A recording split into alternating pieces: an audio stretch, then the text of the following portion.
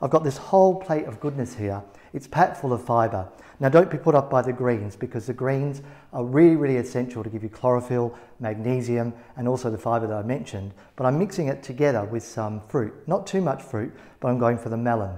Now what I've got in this cleansing blast is a mixture of kale and spinach, and I'm going to put about 1/3 of a beaker full into my Nutribullet, and I'm mixing the kale and spinach together because I like the synergistic action of the two. I'm going to put some cucumber in there, really refreshing, it's hydrating, and I love it again for its alkalizing properties. To that, I'm going to add just a little bit of lime. To that, I've got some frozen fruit, and I'm going to add to that just a little bit of water.